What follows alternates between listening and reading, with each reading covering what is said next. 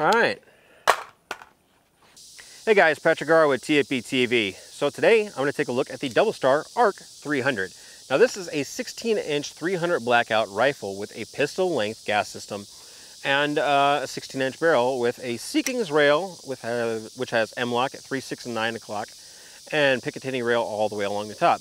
You do get this kind of goofy muzzle brakey compensator thing that I'm not really sure is going to work very well, but whatever. I've also mounted my Vortex Strike Eagle 1:6 variable scope on here. And kind of in this area, everything that you get is pretty much basic mil-spec AR. So you get an A2 grip, mil-spec trigger, a single-sided standard safety with some fancy paint on the other side, a standard bolt carrier, a standard bolt latch, or catch on there as well. Now the staking on the castle nut's not the best, but I mean, it's obviously not a warfighty rifle. This is a recreational rifle. But you do get this really cool butt pad on here that kind of sticks to the end of a mil-spec tube and just bolts right in. But anyhow, let's load up some of that ammo that I got from Ventura Munitions and get out there and see what the rifle will do. All right, so we've gotten some pretty good groups out of the ARC 300 from Doublestar so far.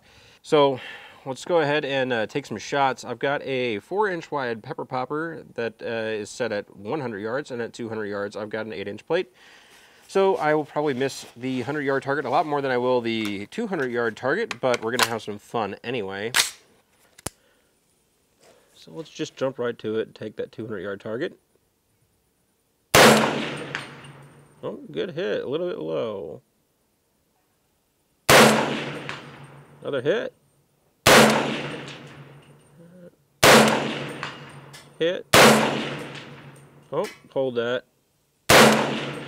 Hit. Let's try slowing down a little bit, huh? There we go. There we go.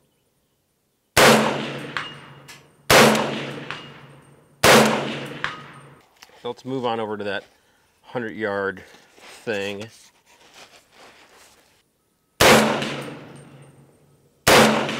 There we go.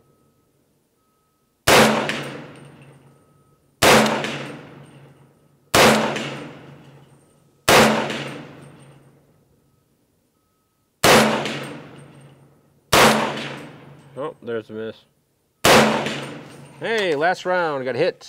Cool, so let's go through one more mag.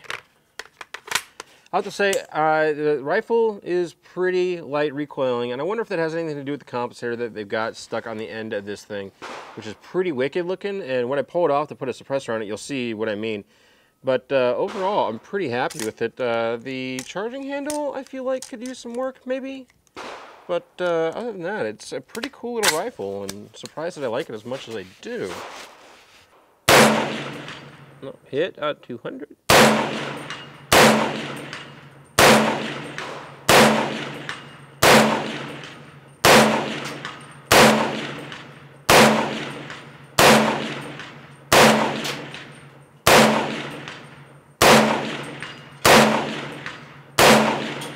Transition to 100. Hit. Hit. Hit. Oh, miss.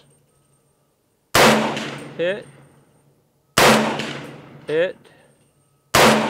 Hit. And then 200. Oh, there was a miss. That was me. And again. What the hell, Patrick? There we go. Alright. So we had like 3 misses out of the 30 rounds in that mag. Not terrible. So the optic and the rifle perform pretty darn well. This Samson handguard is doing an okay job at keeping heat at bay. So I like that. Overall, so happy so far. But there's one thing that we could make a little bit better is we could make it a little bit quieter. So let's go grab my suppressor, pop that weird muzzle brake off. We'll show you that later. And enjoy our ears not sweating for a bit. All right, so now we pulled the brake off. I've tossed my Silencerco Omega on here, and you'll see that the brake is kind of goofy. See, it's pretty tall, but this is a 16-inch barrel. It actually extends into the handguard a little bit to give you that feel that it's kind of attached to the barrel, and you've got maybe about an inch of sheath that kind of covers the barrel. Well, I mean, I guess it'd be a barrel shroud for about 1 inch to make this cool looking suppressor. And God, that's hot. You know, it just uses a standard crush washer. Actually, it might be a little bit thinner than your standard crush washer, which is kind of weird. But anyhow, it does have standard, you know, 5/8 by 24 threads on here, which means we can use my cam. Now, let's load some of this ammo back up. Now, this is supersonic ammo. I'm saving the subsonic ammo for something that's going to be even quieter than this, but it'll still be fun to shoot. So we'll start at 200.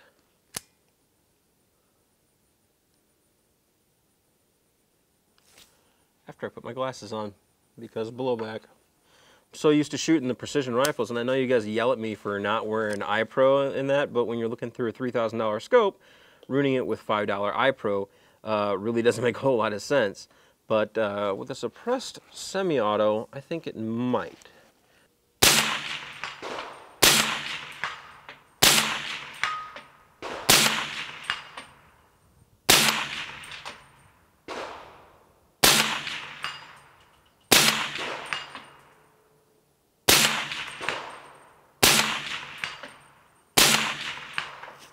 All right, guys, so that's it for the Doublestar ARC 300. Now, I gotta say, there are a couple things about this rifle that I really do like. The handguard is pretty good. It's M-lock, which is nice. You know, I had an issue with it when I took it out of the box and found that it was quite loose, so I had to tighten that up. The brake muzzle thing on here, it's not really a brake, it's more of a compensator. I'm not a huge fan of it. It takes a non-standard size wrench, and it's kind of a pain to get off if you want to swap it over to a suppressor. So, I mean, there's that, and like, I feel like it's unnecessary. There's no reason for there to be a, you know, 3-inch long piece of metal on the end of a 16-inch barrel other than to look cool. So I don't feel like it really has much of a purpose, but if you're into it, you know, have at it. I do like this little stock thing that they've got on here, because it's flat out the perfect length. It's pretty minimalist, and it's just really kind of cool. Like, I'm really pleased with it. It's got QD points in it. It's really cushy because, I mean, let's face it, 300 Blackout is a little harder hitting than 5.56. I mean, overall, it's pretty darn good. I'm really, really pleased with that part. The charging handle is pretty good. It's basically a standard mil-spec charging handle with an upgraded latch. But that's cool, you know, it works. It definitely clears the way if you're running a scope like this Vortex Strike Eagle on here. Now, other than that, it's a pretty basic AR in 300 Blackout, but it's done right. You've got, you know, a pretty decently assembled rifle, and they've used a pistol length gas system on here, which is the right thing to do for 300 Blackout. You know, because that's what it was really designed around. It was designed to sample the gas at the pistol gas tube length. So that's what you have here. And that kind of helps keep the handguard cool down here near the muzzle, which is nice. Because I've shot other rifles where the gas block really heated the rifle up quite a lot to where it was hard to handle. Now, we found that it really does shoot pretty well at range, provided you're using all the same ammo. Because earlier I had two different types of ammo in magazines and was running into subsonic rounds along with supersonic rounds, and the subsonic rounds were falling way short, whereas the, you know, regular velocity ammo was just hammering the crap out of the target. So, I mean, it worked pretty darn well. I'm pretty pleased with it. All in all, I have to say, not a bad rifle. I wish that it had a slightly better trigger, like maybe a nickel boron coated one or something of that nature.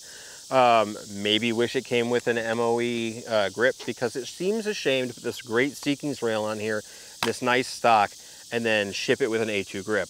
I feel like that's kind of an oversight, personally, and the same goes for like the trigger. I feel like it's almost necessary for it to be nickel boron at this point. But anyhow, there you have it, the Doublestar ARC 300, and if you're looking for one, head on over to our friends at Proxibid, and I'm sure they've got all kinds of Doublestar rifles that might fit your needs. See y'all later. Bye. Dormirse en la cama, darse prisa.